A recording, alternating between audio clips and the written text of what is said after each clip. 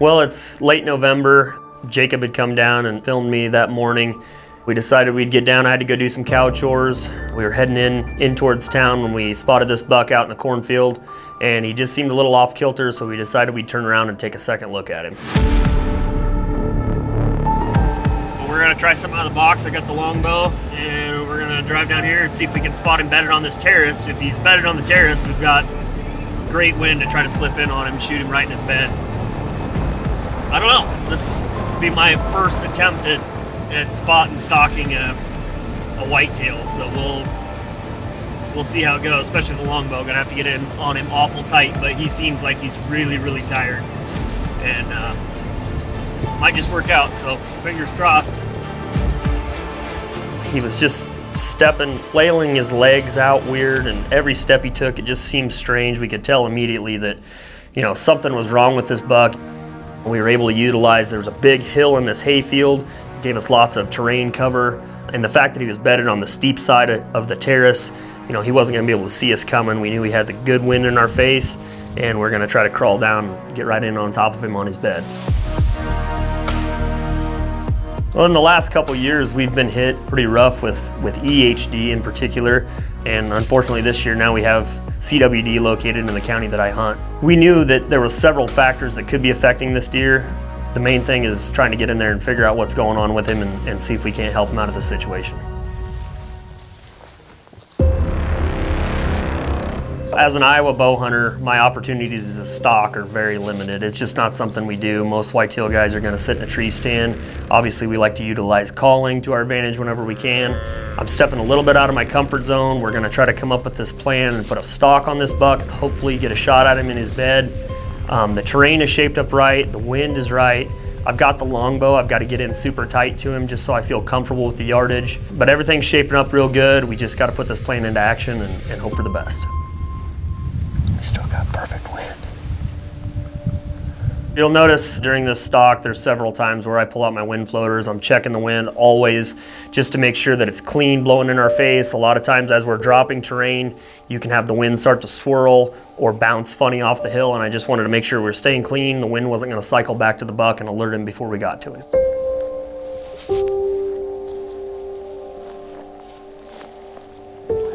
Basically, I tell Jacob, hey, just kind of get in behind me, let me set the speed, and we'll just kind of pop up and watch and just go easy. I had a landmark. I knew he was bedded to the left of the tree, and I crawled up there, and I noticed as I peeked over that he was bedded straight on with me, looking away.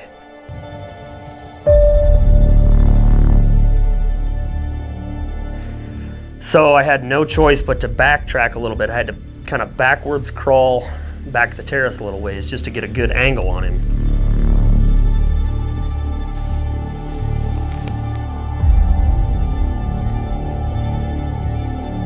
At that point, I was a little nervous about making a shot on a bedded deer. It's not a shot a lot of guys get to take. I've personally never shot a bedded deer, so I decided I'd try to make some noise and try to ease the animal to stand up.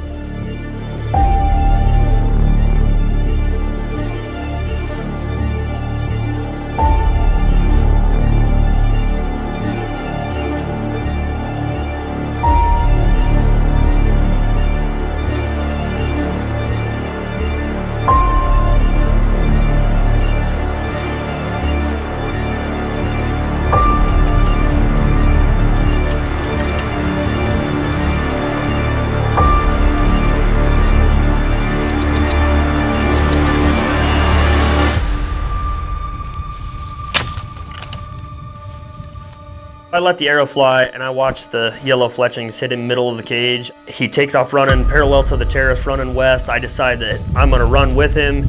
It's just pure chaos. The deer's blind. He has no idea where he's going. And what happens next is the craziest thing I've ever been a part of.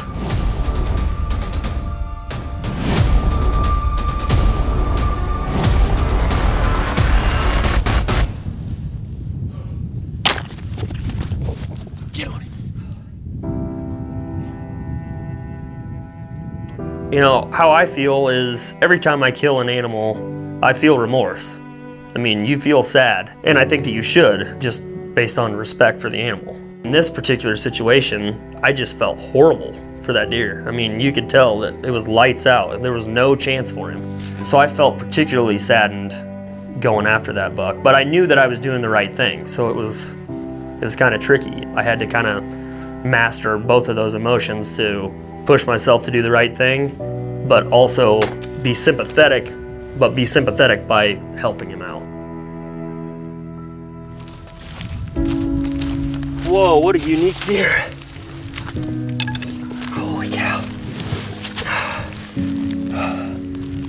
What a cool deer. Super unique. This deer, as you can see, there's infection here, and this eye has been punctured and it's dead. There's nothing there. And this side here isn't much better. He's full of infection, and yeah, he got gored. This is a true testament of why we're hunters right here. I mean, I've hunted my entire bow season in and out of the combine, and you know, everybody wants to kill a big, giant, mature buck that's 180 inches, but this is why we do it. I mean, Mother Nature is impressive and amazing, but she can be cruel also. Obviously, smell was a big factor. Luckily, with the phase products and using the wind to our advantage, we were able to slip in on him and got him killed. More than happy to take him. He's a beautiful, mature buck, and he's definitely unique. This deer means a whole lot to me, and especially to take it with my recurve, spot and stock with my buddy Jacob behind the camera. I'm happy to wrap my tag on a majestic, old, past his prime, old, antique buck like this, and we did him a favor too. So he's happy, we're happy, everybody can go home.